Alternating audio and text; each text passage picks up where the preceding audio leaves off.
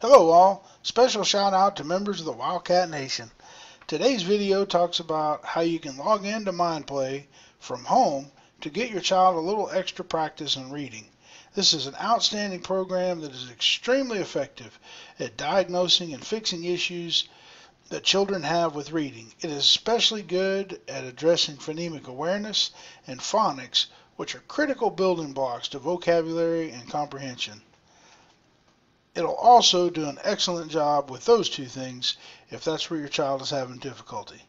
In fact, many studies have been done that suggest that just 20 hours with MindPlay can improve a student's reading comprehension by one whole grade level. I've actually seen students improve 3 grade levels in about 30 hours. Now, that result is uncommon, but it is possible. So let's get started. So you can go to your favorite browser. We choose Chrome, and you can just type in mindplay.com, and that will take you to the link you need, or you can have your child log in to their Splendora ISD Gmail account, and you can use ClassLink. Your student will know how to do that.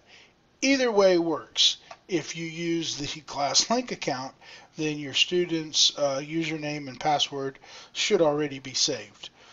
We're going to do it this way. I'm just going to click on the first link I come to. I'm going to find their login link. Our school district number is 001528. Then I'm going to click on student login. I can click anywhere in the blue screen. Please enter your login and password. And at this point, I'm going to put in the student's username. Now, your child's username is their student ID number. So in this case, we're going to use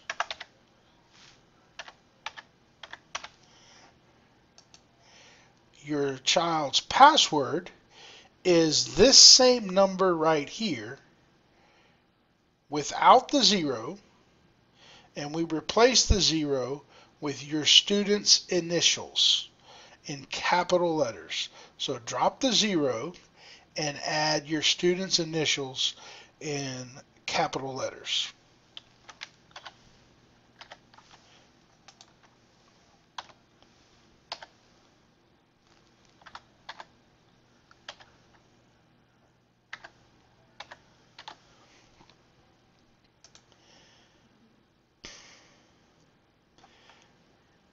At this point, it will launch.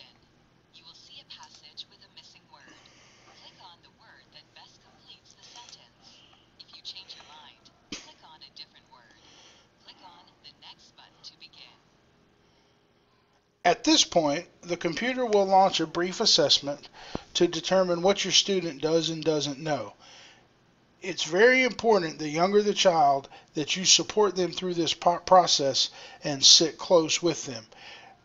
You'll get full instructions from either a voiceover or actually from a video on the screen. If you want to proceed, you click next. You can get help or you can quit. In our case, we're going to go ahead and log out, and this will be ready for this student the next time.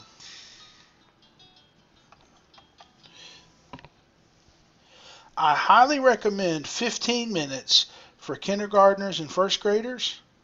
Please enter your login and password. Second graders and third graders should be able to handle up to 30 minutes. Fourth and fifth graders should attempt to work up to 45 minutes a session before taking a break. 5 days a week is optimal, but 3 days a week is acceptable. Thanks for watching. If you have any questions, you can email me at dmartin@splendoraisd.org, or you can reach out to your child's teacher. Have a great day.